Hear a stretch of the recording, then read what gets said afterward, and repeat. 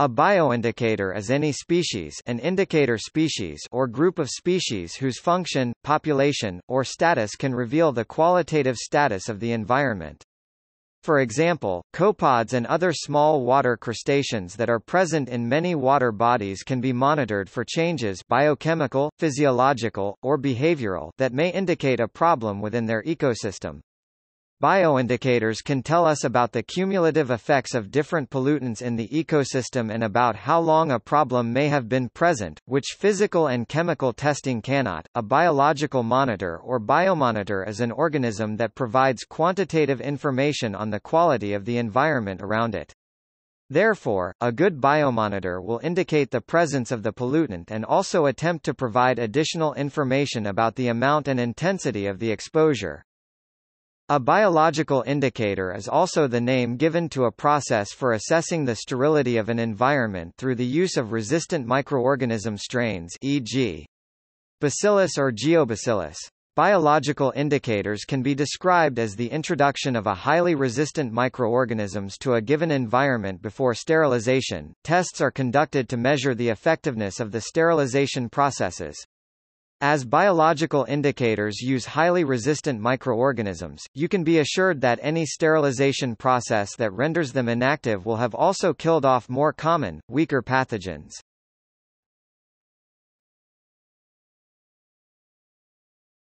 Topic. Overview.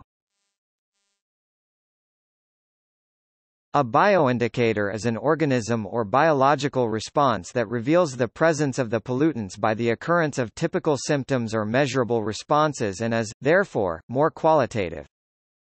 These organisms or communities of organisms deliver information on alterations in the environment or the quantity of environmental pollutants by changing in one of the following ways: physiologically, chemically or behaviorally.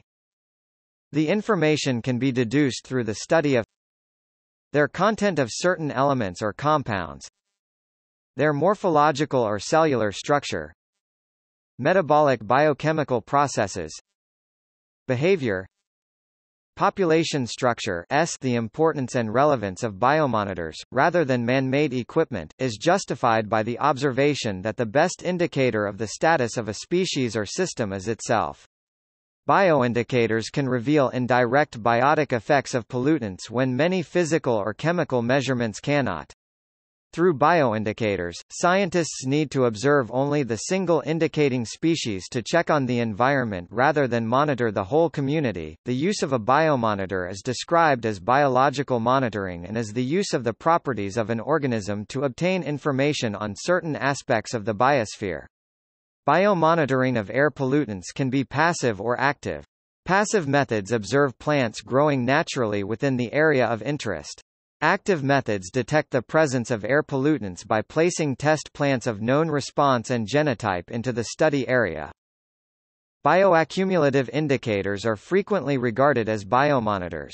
Depending on the organism selected and their use, there are several types of bioindicators.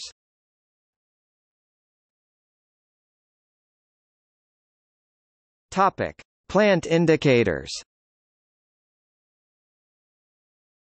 The presence or absence of certain plant or other vegetative life in an ecosystem can provide important clues about the health of the environment. Environmental preservation. There are several types of plant biomonitors, including mosses, lichens, tree bark, bark pockets, tree rings, and leaves. Fungi too may be useful as indicators. Lichens are organisms comprising both fungi and algae. They are found on rocks and tree trunks, and they respond to environmental changes in forests, including changes in forest structure, conservation biology, air quality, and climate. The disappearance of lichens in a forest may indicate environmental stresses, such as high levels of sulfur dioxide, sulfur-based pollutants, and nitrogen oxides. The composition and total biomass of algal species in aquatic systems serve as an important metric for organic water pollution and nutrient loading such as nitrogen and phosphorus. There are genetically engineered organisms that can respond to toxicity levels in the environment, e.g., a type of genetically engineered grass that grows a different color if there are toxins in the soil.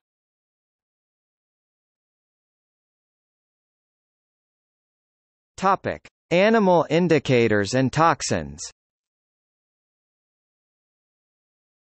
Changes in animal populations, whether increases or decreases, can indicate pollution. For example, if pollution causes depletion of a plant, animal species that depend on that plant will experience population decline. Conversely, overpopulation may be opportunistic growth of a species in response to loss of other species in an ecosystem. On the other hand, stress-induced sub-lethal effects can be manifested in animal physiology, morphology, and behavior of individuals long before responses are expressed and observed at the population level. Such sub-lethal responses can be very useful as early warning signals to predict how population will further respond. Pollution and other stress agents can be monitored by measuring any of several variables in animals: the concentration of toxins in animal tissues, the rate at which deformities arise in animal populations, behavior in the field or in the laboratory, and by assessing changes in individual physiology.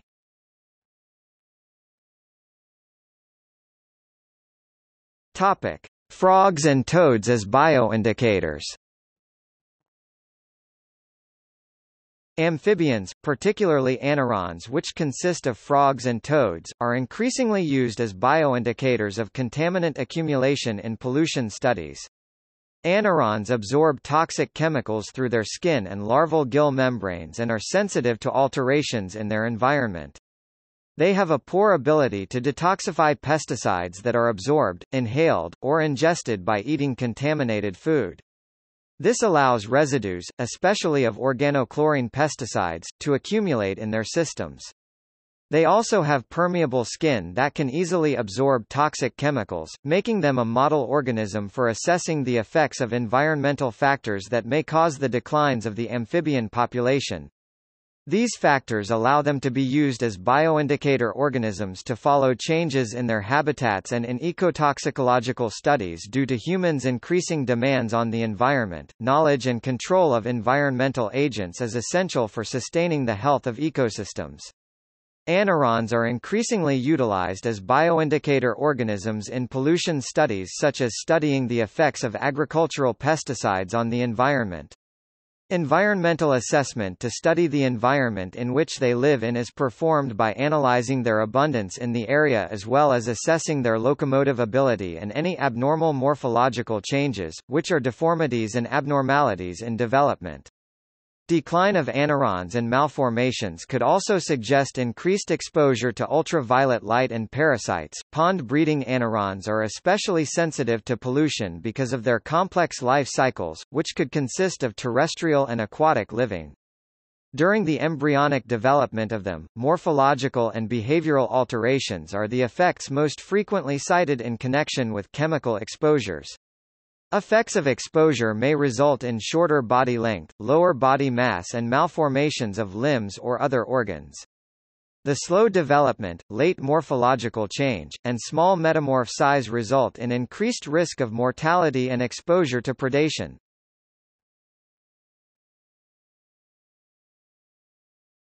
Topic: Microbial indicators.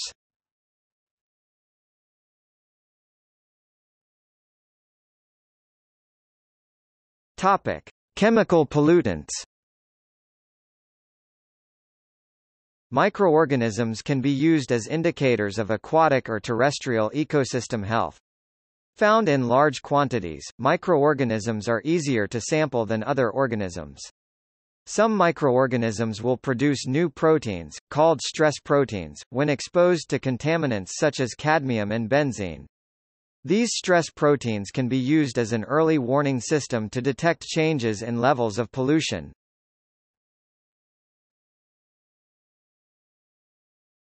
Topic: In oil and gas exploration. Microbial prospecting for oil and gas (MPOG) is often used to identify prospective areas for oil and gas occurrences. In many cases, oil and gas is known to seep toward the surface as a hydrocarbon reservoir will usually leak or have leaked towards the surface through buoyancy forces overcoming sealing pressures. These hydrocarbons can alter the chemical and microbial occurrences found in the near-surface soils or can be picked up directly. Techniques used for MPOG include DNA analysis, simple bug counts after culturing a soil sample in a hydrocarbon-based medium, or by looking at the consumption of hydrocarbon gases in a culture cell.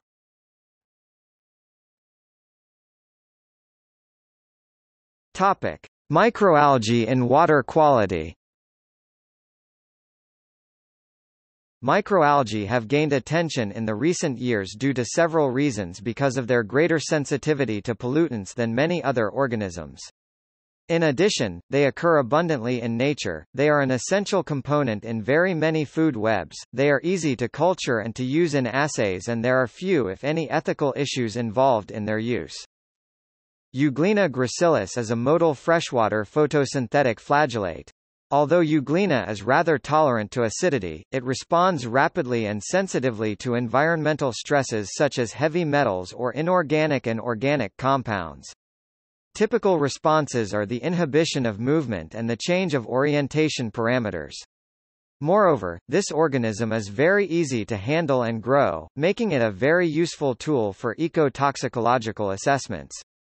One very useful particularity of this organism is the gravitactic orientation, which is very sensitive to pollutants. The gravireceptors are impaired by pollutants such as heavy metals and organic or inorganic compounds. Therefore, the presence of such substances is associated with random movement of the cells in the water column. For short-term tests, gravitactic orientation of E. gracilis is very sensitive. Other species such as Paramecium biaurelia, see Paramecium aurelia, also use gravitactic orientation. Automatic bioassay is possible, using the flagellate Euglena gracilis in a device which measures their motility at different dilutions of the possibly polluted water sample, to determine the EC50, the concentration of sample which affects 50% of organisms, and the G-value, lowest dilution factor at which no significant toxic effect can be measured.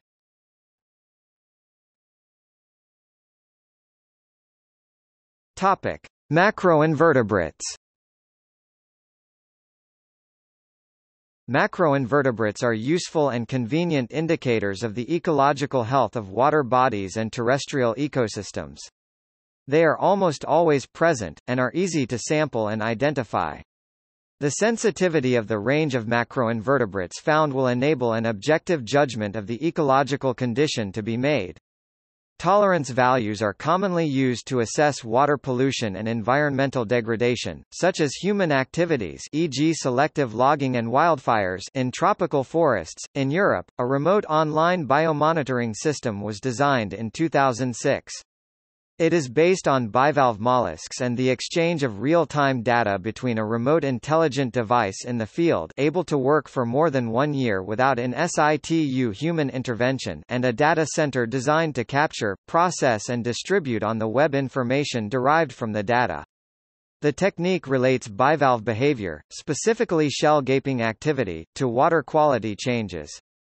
This technology has been successfully used for the assessment of coastal water quality in various countries: France, Spain, Norway, Russia, Svalbard, Ny-Ålesund, and New Caledonia. In the United States, the Environmental Protection Agency (EPA) published rapid bioassessment protocols in 1999 based on measuring macroinvertebrates as well as periphyton and fish for assessment of water quality. In South Africa, the Southern African Scoring System (SAS) method is based on benthic macroinvertebrates, and is used for the assessment of water quality in southern African rivers.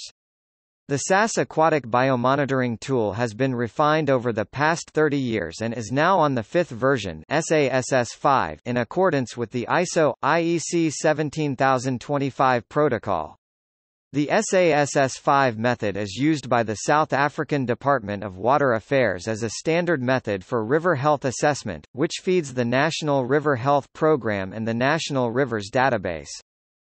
The imposix phenomenon in the dog conch species of sea snail leads to the abnormal development of a penis in females, but does not cause sterility.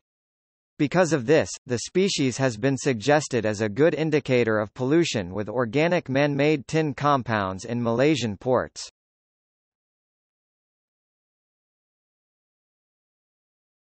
Topic. See also: Biological integrity, Biological monitoring working party, a measurement procedure, Biosignature, Ecological indicator, Environmental indicator, Indicator value, Sentinel species.